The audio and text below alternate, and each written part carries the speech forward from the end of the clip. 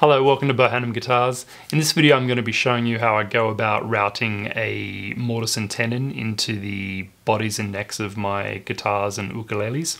And I'm going to be utilizing the Elevate variable mortise and tenon routing jig. These are made by Chris Ensor, somewhere in America where half-inch aluminum grows.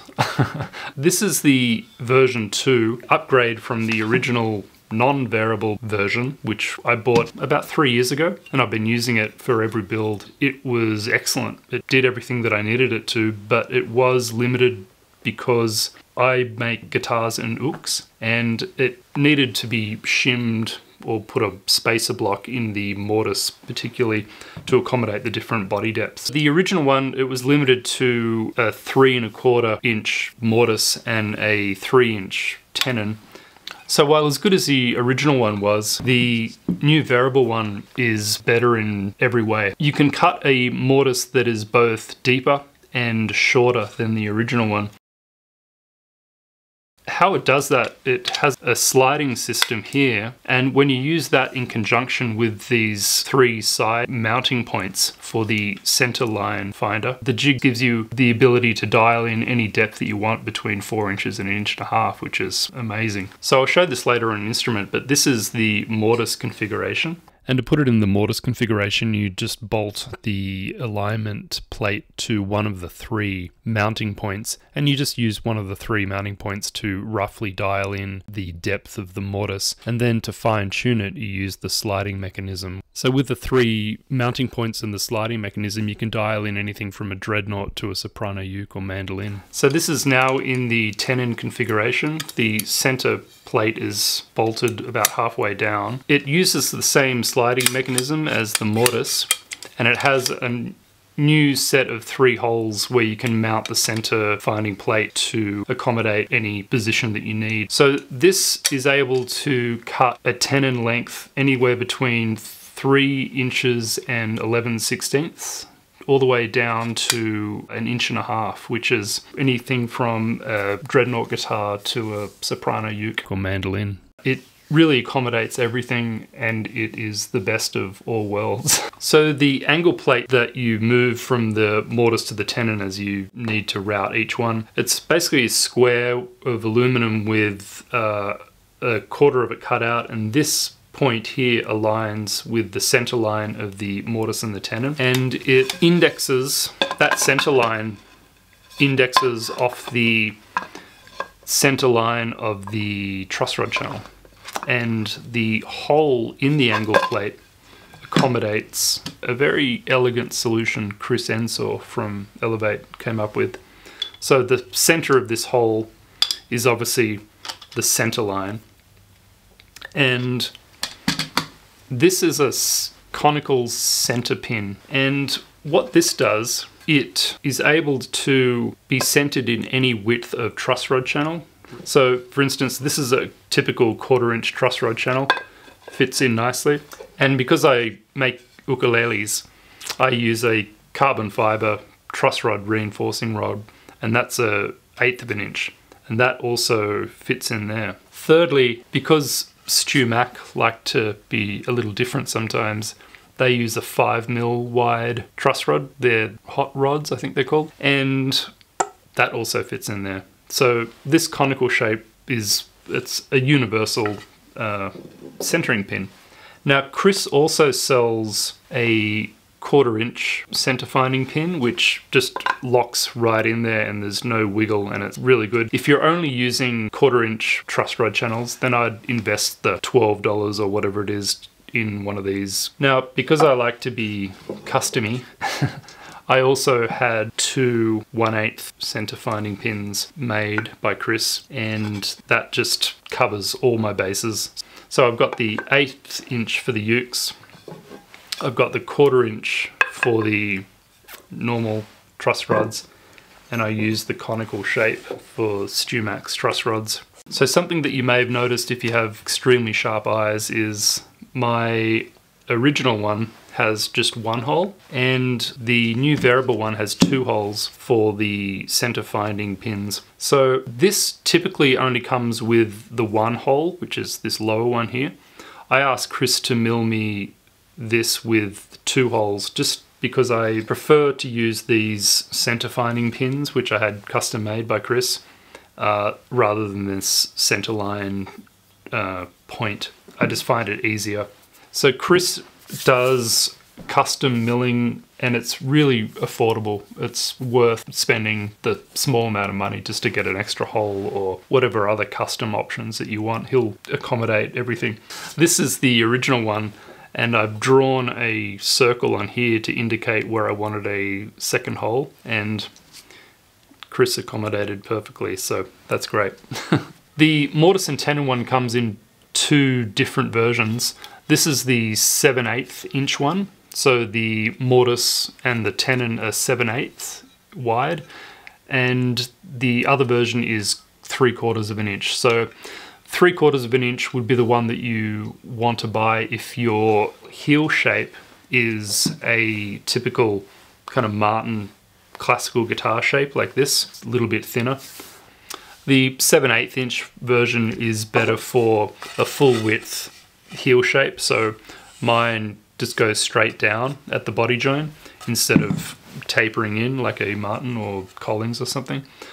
You can still use the 3/4 on one of these. Depending on the size of your heel cap, you probably can't get away with using a 7/8 inch one if your heel is, you know, the typical traditional shape. But I prefer this 7/8 inch one because it gives me a little more width on the tenon, so when I put my threaded inserts in, there's less chance of them blowing out. So that's why I go for a 7/8.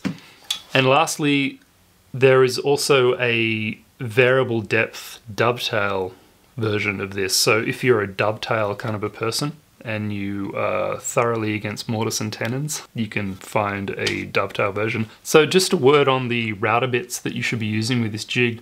Obviously buy a nice, new, shiny, sharp router bit and probably dedicate a router to it. I like to dedicate routers to everything. Chris on the elevatelutherie.com website sells Whiteside Pattern Maker's bit. It's number 3004. That is a 1 inch long by 1/2 inch wide and 1/4 inch shank. My mortises typically aren't that deep. They only need to be as deep as my threaded inserts, which are about a 1/2 inch. So the one I use is the Whiteside 3001, and it's the same 1/4 inch shank and 1/2 inch wide, but it's only 1/2 inch long. And it just means that I don't have a really long bit flopping around, so to speak. And I like using this one more just because if I only need to cut a 1/2 inch or slightly over 1/2 inch or under 1/2 inch mortise, then I don't want to have an extra 1/2 inch of bit. Another thing that I added to this was a second bearing, and that's a Whiteside part number B9, and that just fits straight over the top of the one that it comes with normally, and it just gives me a little extra depth. It's something that my mentor Gerard Gillet always tried to do if he could on his router bits, and it's something I think is a good idea. So onto routers. You can use a laminate trimmer to do both of these jobs, the mortise and the tenon. However, I find that this particular job, I kind of want a little more space down here, a bit more real estate. This always feels a little bit funny for this particular job. And having the on and off switch up here while I'm trying to hold this steady on here kind of scares me a touch. So I use one of the big boys, or girls, I'm not sure. Oh, it's a bit of both. So this just has a plunging element, which is kind of nice, but it also has the on-off switches, which is, you know, really easy to get to. So this is just a cheapie from Harbor Freight, as is this. You don't need a $200 router for this job. You can get away with a cheap router, so spend your money on the jig rather than a router. And to prove that point, I have about 20 of these routers, and I only have 2 good routers which I use for binding and purfling cutting, so that is more accurate and you need an accurate router when you're routing purfling because, you know, 10th hour matters. So dedicate a router to this job and you'll be very happy. Throughout the video, while I'm showing you how I use this, I'll be showing you 3 jigs which I've developed to use in conjunction with this, which I've developed over the years. Here's a sneak preview of 2 of them. I've got another one over there. These are just things that you can make in like 10 minutes, and it really makes the use of this easier, especially that, and I'll show you that later on when I'm routing the tenon on necks. So let's get to it. Okay, so it's time to route the guitar with the big router, and finally show you how to use this. There's various considerations you need to think about before you start routing anything. That is, what you want to fit to what thing. That's a really bad way of saying, do you want to fit the tenon of the neck to the mortise, or the mortise to a fixed tenon length? So how I do it and how I'm going to show you is I'm going to route the mortise first and then use the variable length tenon to exactly match the length of the mortise to the tenon, and it makes more sense doing it this way. And the second consideration to think about is how deep to cut the mortise, or how long to cut the mortise rather. So mortise will be this way, deep will be this way. Technically you could just cut a mortise half the depth of the upper bout. I don't know why you'd want to do that, but you could. I tend to go almost all the way down and I stop about 1/4 of an inch. I want to leave a little bit of meat here on the end block, or as much as I can, because it is just a smart way to build. If you go all the way down, it weakens this spot. So leave at least 1/4 of an inch.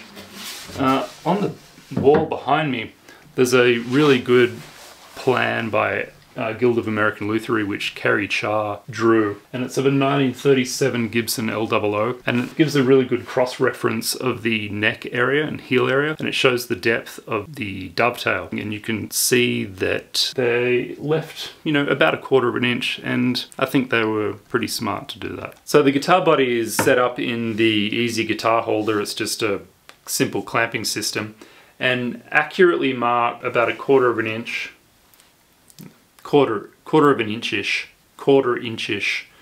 It doesn't have to be accurate. Just, you know, a little finger's width, that's fine. If it's a 32nd deeper or less than 1/4 of an inch, it just does not matter. This is the mortise configuration of the jig. You've got the mortise and the center finding plate, and just keep this floppy, and these, just unscrew those so you can, there's some leeway here. Have the center line drawn on the top of the upper bout of the instrument. Place this down vaguely in the center. So what I do first is to set the depth. So I set the depth of it this way, and I just want to hit the bottom of the mortise on the jig to the line. So after you've got the length where you want it, just lock this off, and when you are getting the depth, setting the depth, just obviously make sure that the center plate is pushed up against the top. So that's fine, and this can now be flopped around again, because when you put it back it's going to be exactly the same. So the depth of the mortise has been set, or rather the length of the mortise has been set, and what you need to do now is clamp accurately the jig, or the center line of the jig, to the center line of the top. Now, if the sound hole is larger or higher than this area of the plate, which is the center line, you can obviously draw the, or continue this line onto the lower bout, and then use a straight edge and figure it out that way. I came up with an easier solution. So at the beginning of the video I alluded to 3 simple jigs you can make to make the entire process easier. My first little easy to make jig.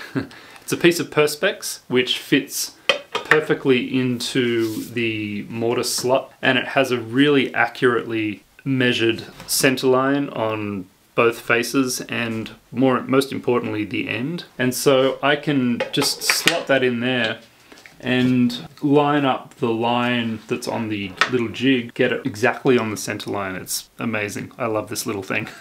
And another bonus of this little jig is that it can be used to scribe another center line on the jig, which it doesn't come with this center line, but I found that adding this center line is really handy. And I did it on my first version, and I'm going to show you how to do it on this one.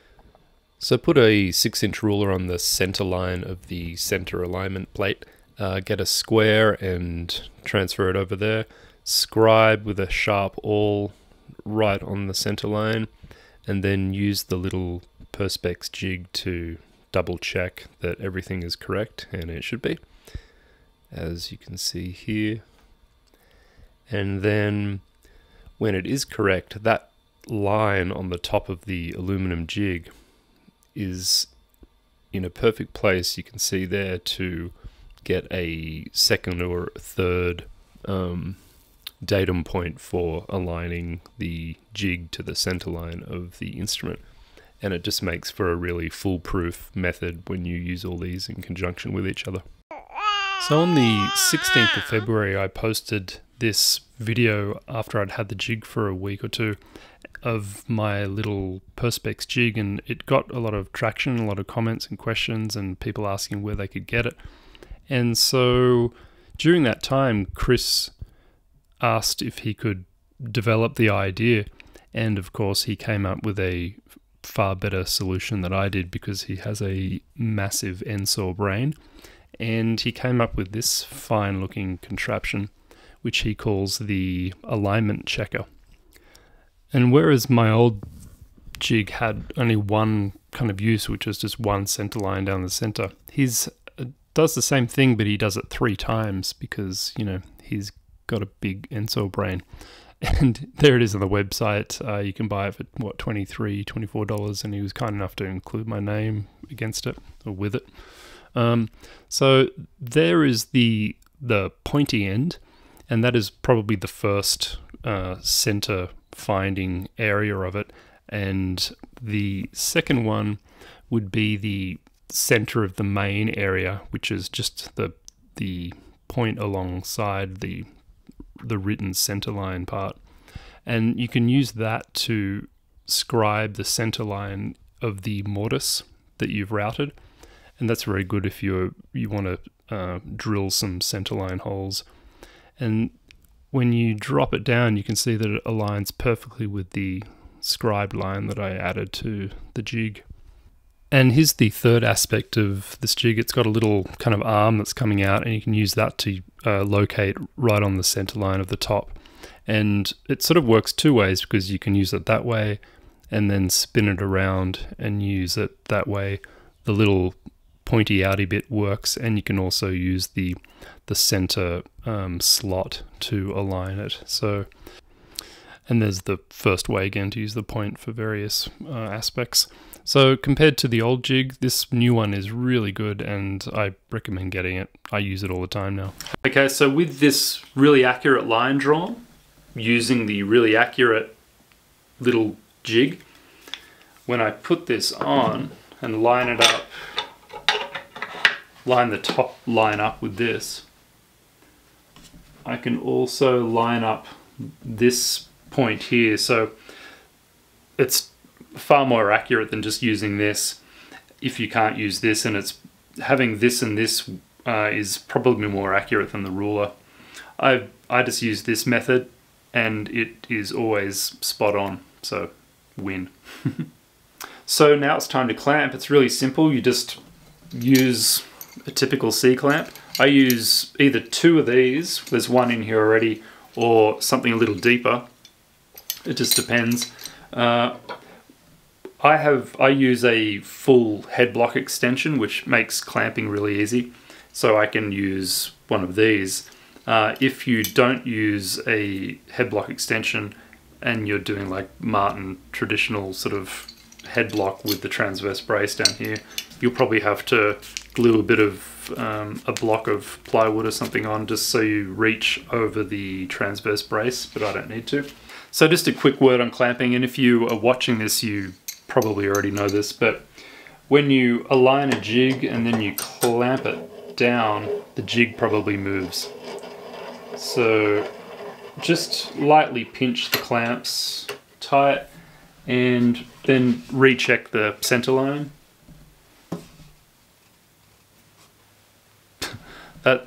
That's actually stayed on center line, which is a first while filming. As you can imagine, if you film, things go wrong. But that's great. And just clamp it up as tight as you feel is safe for routing, which is usually on the tighter side. So the clamps are tight. Last thing is to tighten the center plate down. Just make sure everything's flat. This is still sitting flat on the upper bout. This is sitting flat against here. Another word on clamping these two. Put the clamps either distance from the center line, because if your top has even a very slight radius, if you put a clamp here on so the center line's here, if you put a clamp here and then the second clamp here, this side will tip over more. So just put them roughly equal to the center line, which they are. Okay, so final checks are good, ready to route. Make sure you take that out. So a rule of routing, or plunge routing, is you don't want to route deeper than the width of your router bit. So I'm only going to be routing a little bit under 1/2 inch. I don't bother measuring that. It's just, a visual thing. Just be smart about it. And you just want to, according to how hard the material is, you just want to take it slow. So with this, I won't be just pushing straight through. I'll be moving it in kind of a circular motion. You don't want to just plunge all the way through and then come up the other side and pull back. It's far easier and safer just to take little circular cuts, and you just work the, in this case 7/8, just small amounts. Just take it easy. There's no rush, unless you're rushed. But never be rushed when you're routing. And lastly, always wear ear protection, eye protection when you're routing. I'm going to be looking down here, but I'm also going to be looking at eye level at the router bit, just because I want to know what's going on, and I just want to make sure everything's staying in place. So these are essential. And I look amazing.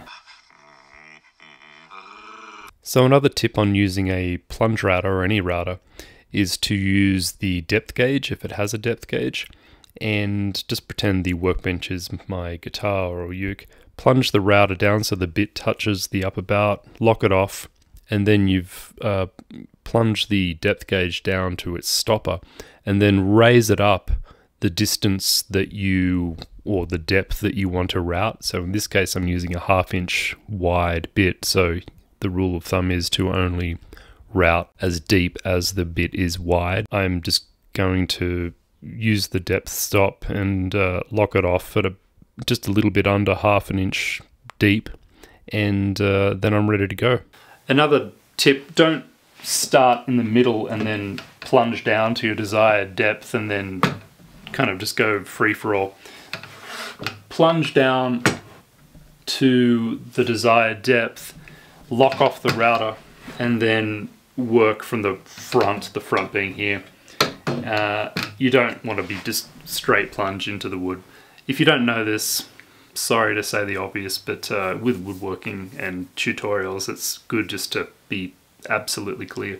I want to route down 1/2 inch, so let's say it's about a little bit under 1/2 inch. Let's take it to there for the first cut. And another important thing, you have to make sure that the bearing is going to be riding on the side of the jig. Otherwise, you're just going to route straight into the jig, and that is bad. And that's why I add the second bearing to this router bit. and any bit that I have a bearing on, if I can. It just creates a much safer way to route. Here's the first cut. It's around 1/2 inch deep, and I'm going to take a second cut of about 1/8 of an inch, and I'll use the depth stop to help me with that. So that is routed beautifully. I do love a brand new router bit, I have to admit. And if I put the Perspex jig in, it just fits perfectly, and there's no wiggle room at all. And that is why I love Elevate tools. And that's the first half. On to the neck and the third simple little jig to make life easier for you. So I just routed the guitar mortise, and to be thorough and just to show what the variable mortise and tenon jig can do, I'm going to do a ukulele. This is a baritone, and I'm just going to leave the same amount, about 1/4 of an inch. And the jig goes down to 1.5 inches, which is, that's even smaller than a soprano uk, which are the smallest. So if it can do that, it can do anything, you know, mandolins. To do this, it's exactly the same procedure. I'm just going to have to move the centerline angle plate from the 3rd hole position, which gives you the deepest mortise, to the middle one, which will be absolutely perfect, and then just slide it to where it needs to be to exactly hit the mark that I've made. Alright, the jig is in position, it's clamped up. I use the little jig, I should give it a name. Barry, let's call it Barry. So I've placed Barry here, everything's in on center, double checking with the center line that I scribed on the actual jig, and that's all good. So one last thing, I've set this up in my guitar clamp, but it's actually too big for a uke. If I try and plunge a router down on this, the uke is going to fall down. What I actually use is a Black & Decker benchtop workmate. And I got this at a yard sale, it was really cheap.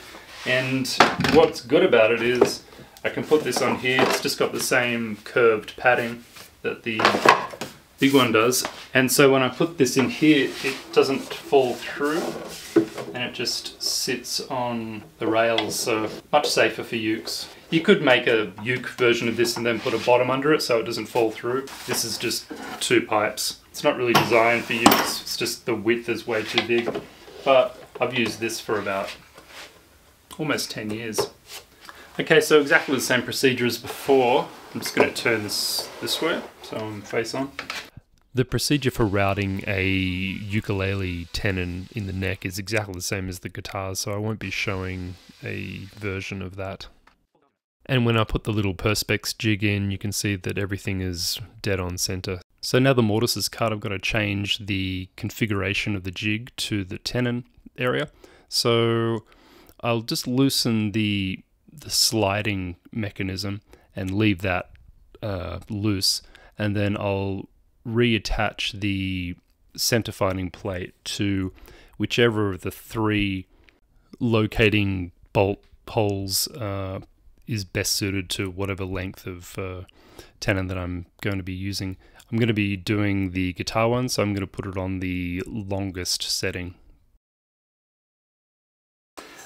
This is the second one, and it's 2 bits of plywood. And I've used a length of carbon fiber. In this case, it's 1/4 inch. And this is 7/8, which matches, of course, my mortise and tenon. And what this does is it indexes into the truss rod, and I can quickly mark out the width of the tenon. It just makes it so much easier than getting a right angle and measure of the center line, and then marked out from the center line 7/8 or 3/4. Just make one of these, it takes 5 seconds.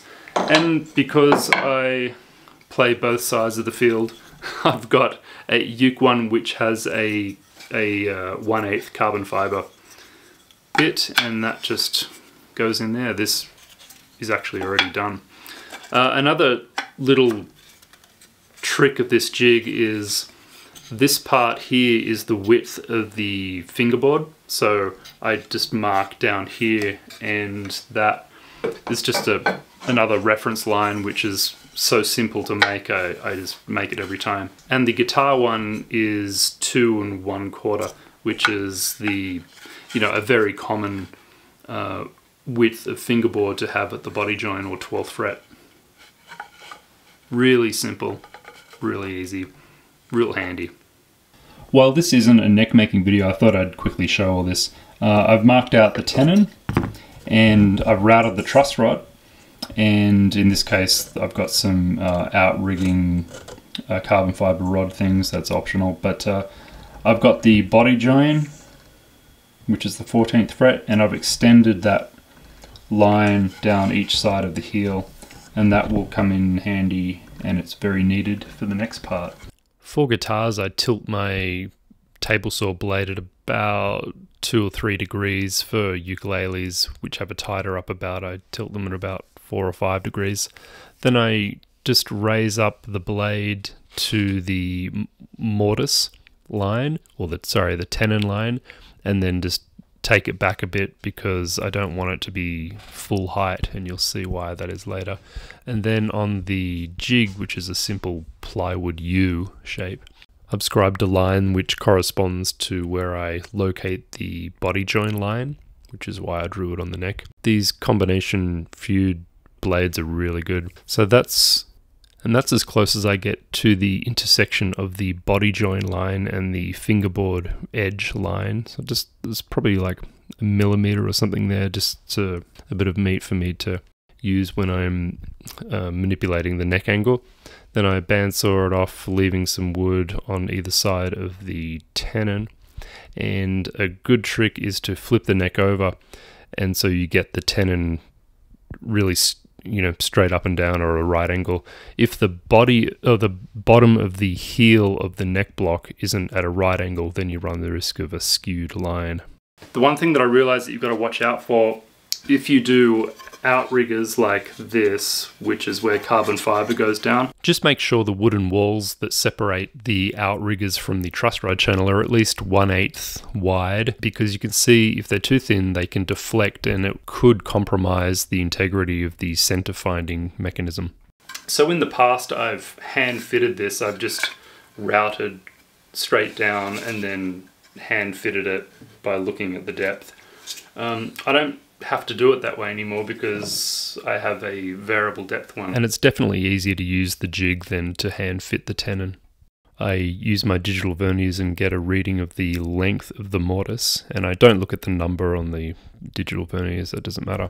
I lock them off so they don't change, and then I scribe that line or that measurement onto the heel, or rather the tenon of the neck, and then just make it a little more obvious with a pencil or pen.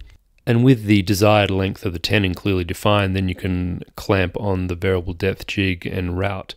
And it should be very close to being perfect. It's probably like 95% there.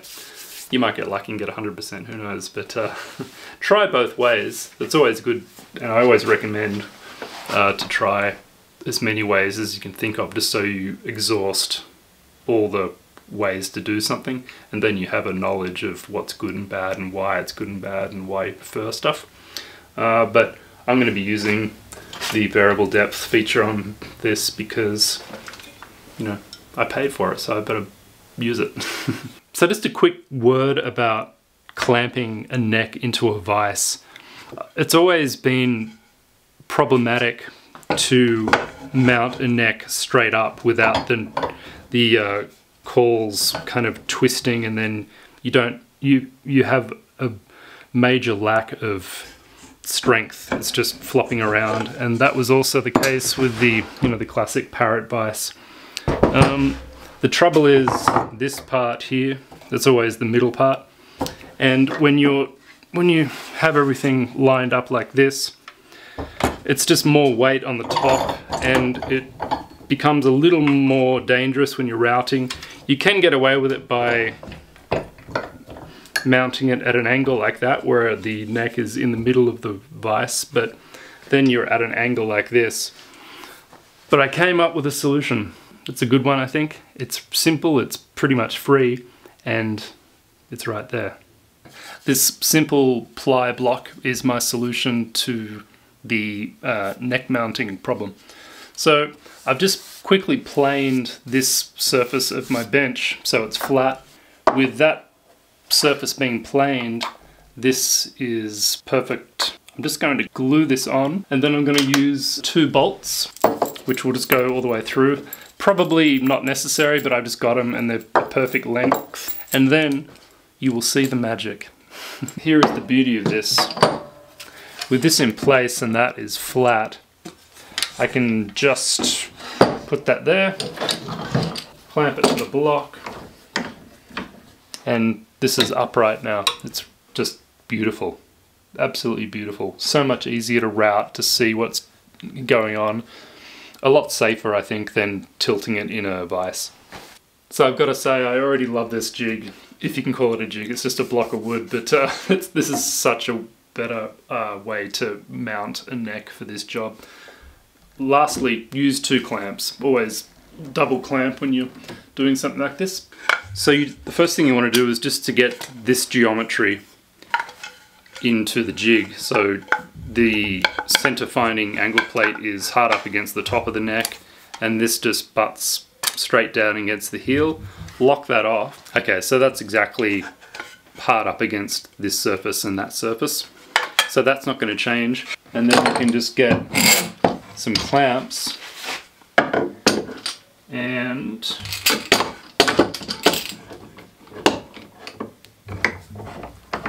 clamp it straight up and down. So easy.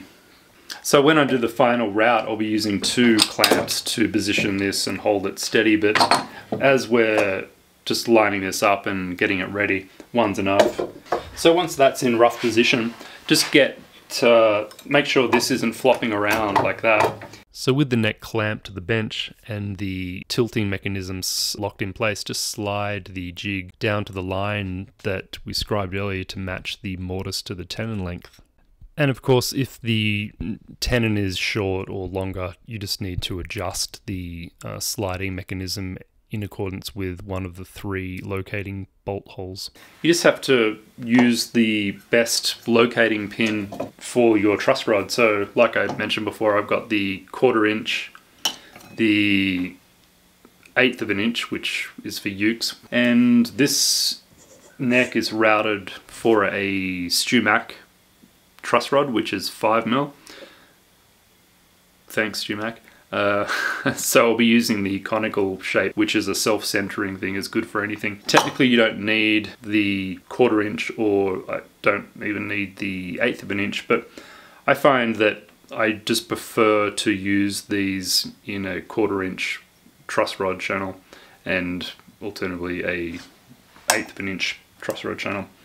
But these self-centering ones are excellent, they're really good. So the reason why I got the 2nd hole milled, which is a small add-on charge, was so I didn't have to rely on putting the center line of the jig on the center line of the truss rod, because it can always vary a little bit. You can measure it and it's totally fine, but I just preferred to use 2 inserts just to lock it in place straight away. So these conical shaped center lining pins obviously fit into any width of truss rod, and they just align themselves perfectly.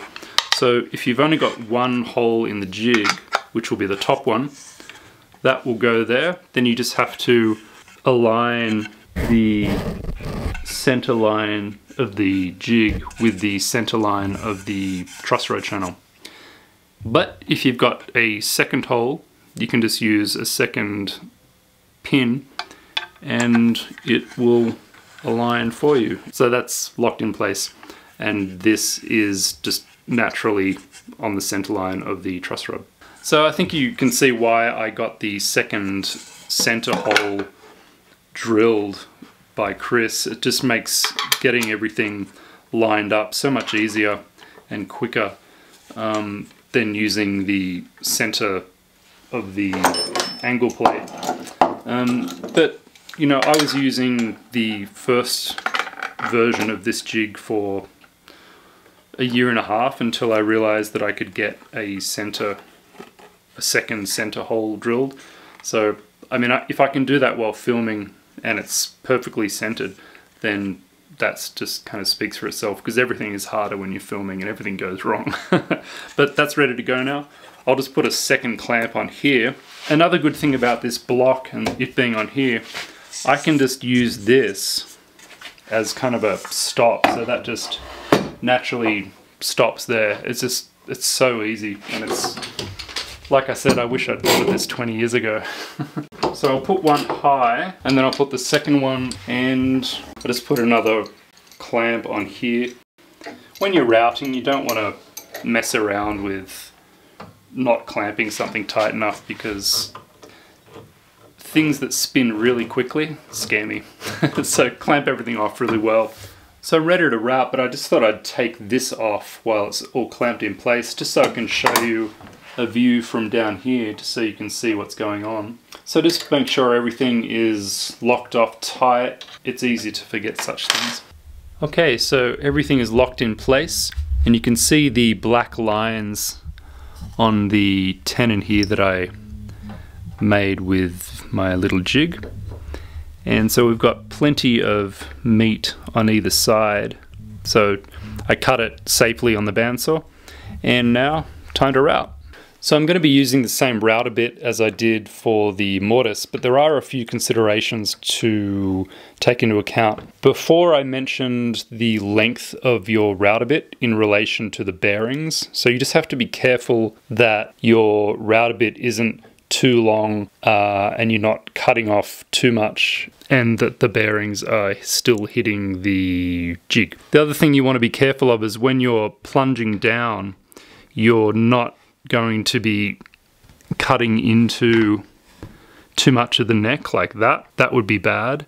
So another problem with plunging too deeply or having a bit that's too long is if you plunge too far like this, if you're doing a traditional arrowhead style kind of marten shape, that would be bad because you'd be routing into the heel. I mentioned before that my heels are straight down, so if I route in like this, it's actually not a problem. So I don't route into the heel, I just drop this down till I touch the heel and then raise it up a bit, lock it off, and just make sure I can't go any deeper than that. And then I do my first route. I also double check that the bearings of the router bit are going to be indexing off the jig, which they are, so all good. Okay, so I'm ready to route this. I've tightened off everything, double checked everything. The depth is good, it's centered. Here we go. So I'm going to demonstrate two different ways to go about the second route, and I'm going to use two necks. This is the first neck, the mahogany neck, and this is the much safer way to do it. That's what the neck looks like after the first pass, and then I take a second pass and then hand pare down everything. The second pass that I do on the maple neck is a little scary, and I wouldn't advise it if you're an amateur woodworker. And I go about talking about why I do it and how I do it in the next section. So depending on the length of your tenon, you may be able to route that in one pass, but I take it in two passes. And I find this, just paring back with a chisel, a really pleasant part of the job.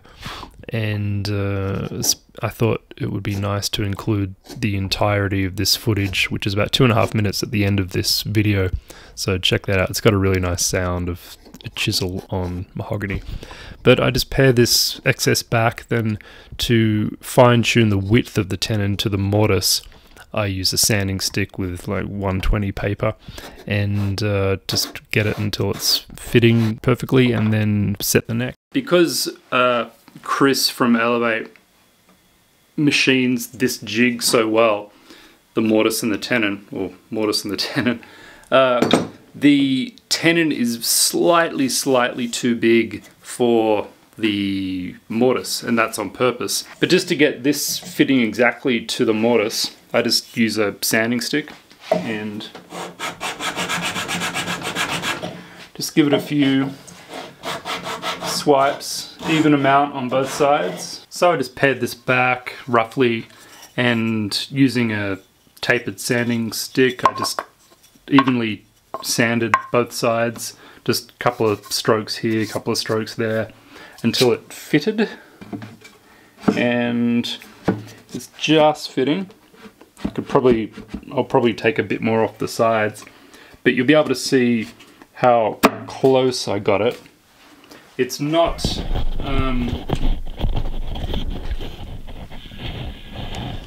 perfect by any means, but it's really close. It's about a 30-second off, so what I'll do is just take off a 30-second off the tenon, just off the bottom there, and then it'll fit. I won't bother showing that, but you get the idea. One last thing, my tenon is a little bit too long for the mortise, so you just kind of measure, you know, the distance here, and I'll chop this off about that much. I'm not too fussed about whether this is butting up against the end here. As long as it's, you know, close, it's fine. So here is the maple neck, which I demonstrate a second alternative method to routing the second pass on. The first pass is exactly the same, that's what you're looking at there. The procedure I'm about to show will depend entirely on your heel shape, and you'll only be able to do it if you do a heel shape like mine. And if you're a klutz woodworker, do not do this because it is dangerous and it comes with a real warning, which I'm serious about. Okay, so I'm going to be showing a little trick that I do with the router. Because I do my heels which are going straight down, I can do the following thing, but you can't do it if you are doing a traditional heel shape. So I'm going to be talking about the perils of this particular job, which I'm hesitant to show, but I thought I'd do it just because I like to show everything that I know. Notice that the bearing is sticking like glue to the jig walls. If you get off that, then you'll probably ruin the neck. This is not something for the faint-hearted, and you can't do it unless you do a straight up and down kind of Gibson-y modern heel, and it is easy to screw up, so you've been warned. There is one thing that you've got to be really careful of when you do what I just did, and that is you absolutely have to keep the router bit and the bearings hard up against the jig, because if you go out and you're, you know, at a depth which you are at for this last cut, you'll just go straight off, and suddenly you'll have a big gash here and it will be a horrible mess. It might be a technique that I shouldn't show, but if you're a professional woodworker and you just take care of what you're doing, then have your wits about you when you do that second cut and stick to the jig boundaries. Don't go out of them, otherwise you'll lose a neck. If you don't want to do that, just make the first cut and take it down to as far as you can, and you might have to chisel out a little bit. Okay, so just to make sure you understand what I just did, I can only make that extra deep cut because my heel shapes they go straight down from the side of the fingerboard. They don't taper in like a martin. And what that means is I can, like you do on a dovetail or a martin shaped arrowhead, I chisel in to make the datum point of the neck. There's less end grain to sand. See how I've pared away quite a bit here and here. And that just makes it so much easier to fit a neck because you're not dealing with so much end grain, and you can more easily take the wood down and shape it and manipulate it quicker, just because it's, you know, sanding or planing end grain is really difficult compared to any other wood. So that is how I do it. If you have a neck that, or a heel that goes straight down, you'll be able to do that too, but otherwise don't do it. And you can see here that I'm well within the fingerboard area. That's another reason why you wouldn't be able to use a drill bit or a router bit wider than 1/2 inch, because you would get outside the fingerboard width. So I've still got about 1/8 inch, which is absolutely perfect. That's what I go for when I used to do it, you know, with a chisel. But now I realize I can do it with this. It's better. So it is much safer to do it like I did on this, which was to just route the general tenon length. Don't do this extra deep cut, and then just take it down by hand with a chisel. Much safer, and I would recommend doing that for the first couple of times, and you know, try that if you want to live life dangerously, basically. And in case you're wondering, I don't do this second router depth stop on ukulele necks. There's just not enough room, and I would stay away from doing that. Do that by hand with a chisel. So I find it's pretty common that even if you measure really carefully, the mortise and the tenon don't come out exactly the same length. So this is how you hand pare down the length of the tenon. It's self-explanatory, I suppose, but for the sake of a full and helpful video, I will do everything. So I just use a Japanese saw. The line is here, and I get on the line and then just move it back a bit so I've got some room to play with. Be really careful of the heel here. You don't want to cut into it. So once I've cut straight down, I come in like this and get as much as I can. Then come in with the chisel. It's ready to pop off, and that's done. Okay, then you just have to shape this end into the curve to what was routed for the mortise. So before you start shaping this end, what you can do is use the jig that you made to center the mortise. If you shape the end of that exactly to the mortise shape, then you can use the end of it to get a really accurate shape. You can also refine the end of the shape. If you don't want it kind of chisel marky, you can just use the sanded if you've just got a tiny bit to go. I've done that before, and you know, whatever works, and if it works, then it's a good way to do it.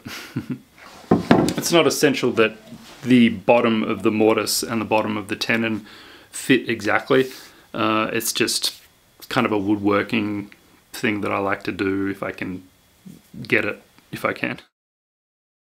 So that is a wrap for this video. I hope you learnt exactly how to use this jig and all the different ways that it can be used and utilized. I hope that the little jigs that I mentioned come in handy and that you make them. I think they're really good, and the one that you can't see down here that you lock the neck onto in an upright position instead of having it like that. The Elevate variable depth mortise and tenon routing jig really is good. It's like 10 times better than the first one because of all the different depths that you can get and mounting points. There's 6 different mounting points. I would recommend getting a second hole milled by Chris, and then get a variety of the pins. I've got, you know, a couple of the center ones and a couple of the 1/4 inch ones and the 1/8 inch ones. But, you know, if you're just sticking to one brand of truss rod and you're only doing guitars or only doing ukes, then you know, you can just stick with one type of insert. But I think that's it. I think I've exhausted everything that I know about this. So I hope that was of help to you all, and thank you, Chris at Elevate. You make amazing, amazing jigs, and I love buying them and using them for however long aluminum lasts, probably a couple of 100 years. So cheers, peace, thank you.